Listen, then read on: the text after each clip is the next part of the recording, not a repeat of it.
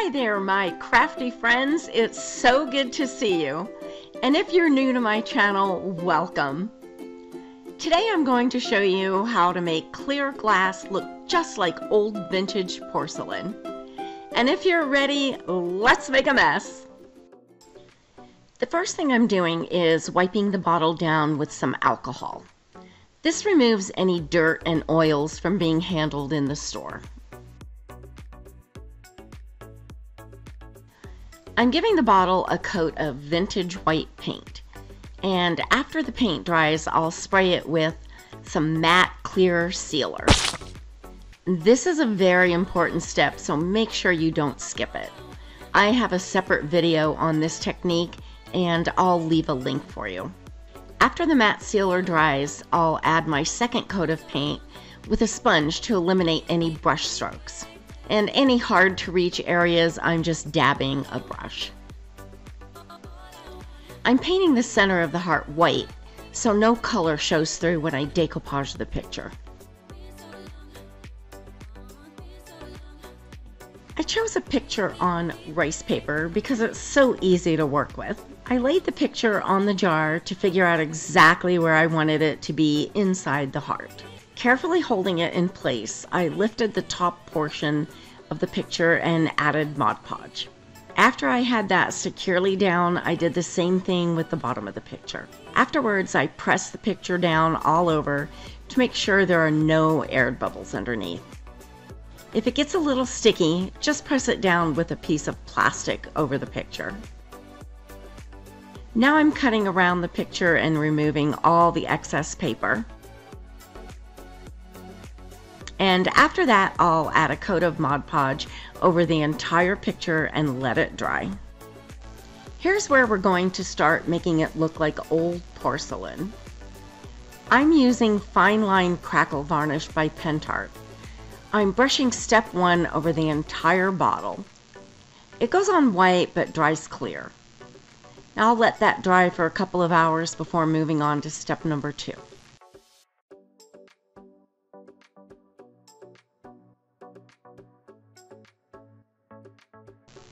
Step number 2 is an amber color, so make sure you don't get it too thick in any one spot or let it drip.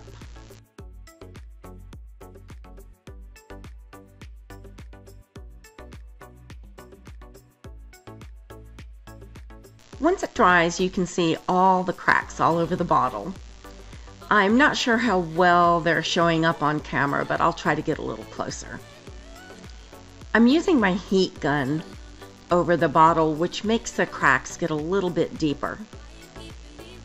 Now I'm using a soft brush to add some brown mica powder over the bottle, making sure to get it in all the cracks and crevices. I'll wipe that with a soft cloth and it'll stay just inside the cracks, giving it that old cracked porcelain look.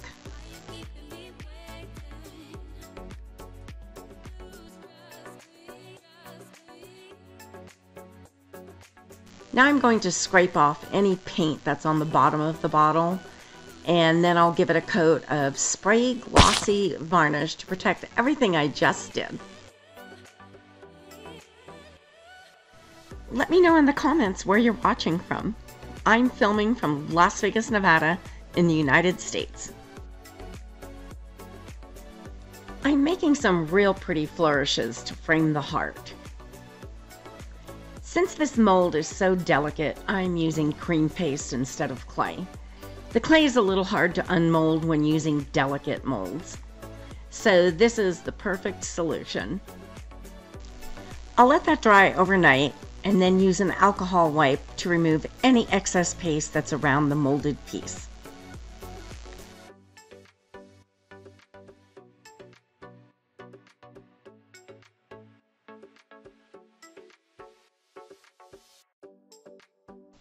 I'm painting them with a metallic gold, and once dry, I'll antique them to bring out all the detail.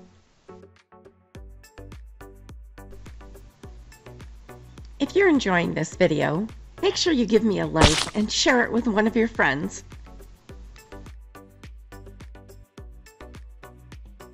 I'm using antiquing medium and adding just a little bit of water to it. Click the bell if you want to be notified every time I upload a new video. And after that dries, I'll spray them with some glossy varnish. Once the varnish is dry, I'm going to glue them on my bottle using a hot glue gun. I'm using a Shore Bonder cordless hot glue gun. It is so nice to work without a cord in your way. The link for this is in my favorite tools section in the description box. I have some great videos coming up in the future. Make sure you subscribe so you don't miss any of them.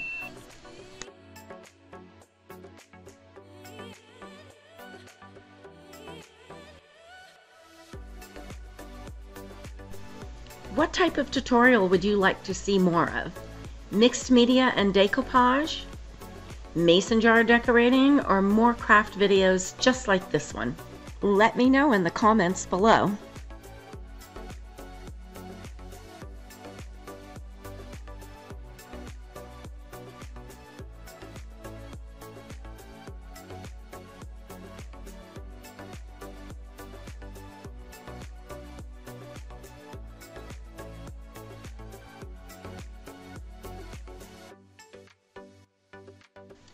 I'm using some rose gold metallic wax rub to add some highlights to the gold flourishes. I'm rubbing it on and then buffing it a little bit with a soft rag.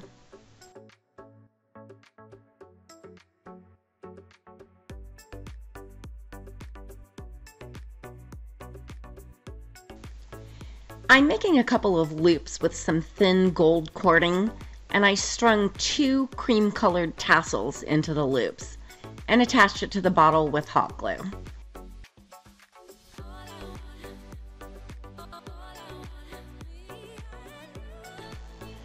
If you want to see tutorials on all types of crafts, you are in the right place. Be sure to check out some of my playlists for inspiration on a new project.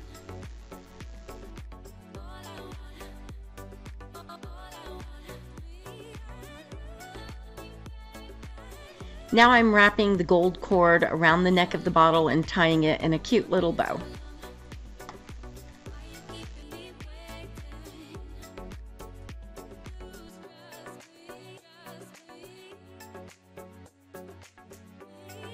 After I attached the gold cord to the bottle, I decided that the rose gold was a little bit too pink, so I added just a touch of gold metallic rub highlights as well. And I added some rub to the tassels too.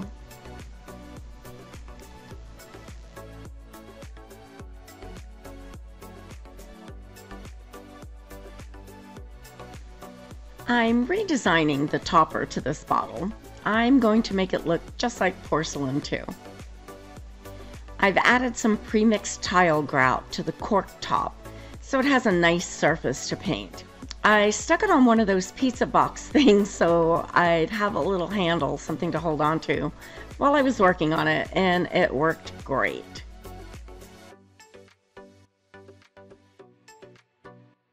Once dry, I sanded and painted it.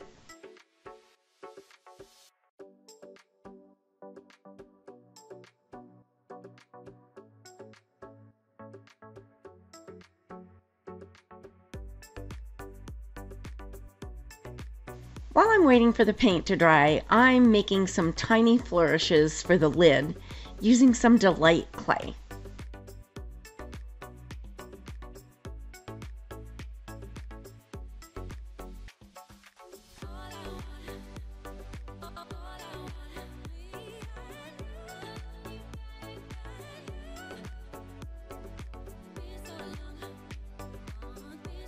I'll paint them gold and antique them just like I did the flourishes for the bottle.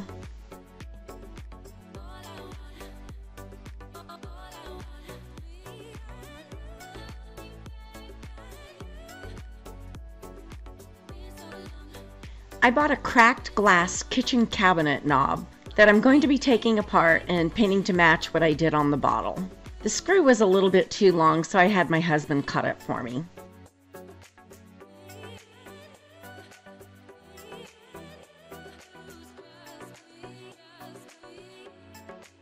I'm painting and adding rubs to all the metal pieces so they match my flourishes.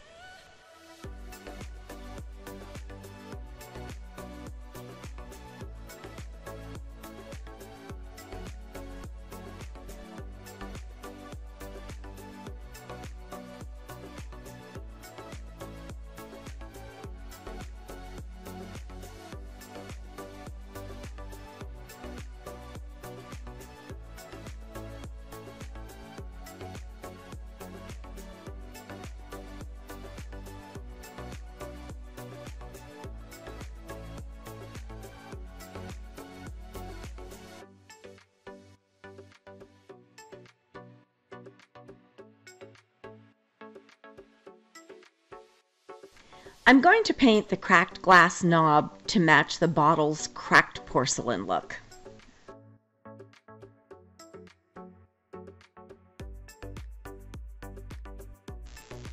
I marked the top of the cork with some tape so I could center the knob, and then I set it with some hot glue.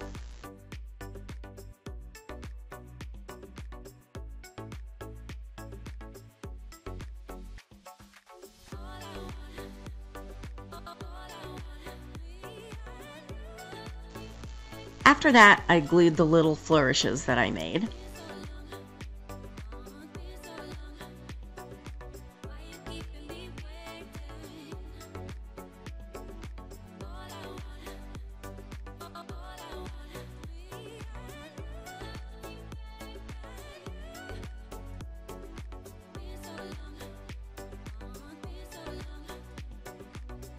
Then I used the gold and rose gold rub so that they would match the flourishes on the bottle.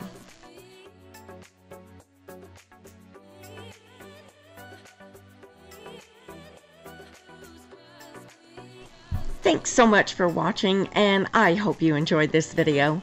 Don't forget to subscribe so you don't miss any future videos. And if you found this video helpful, please hit that like button for me.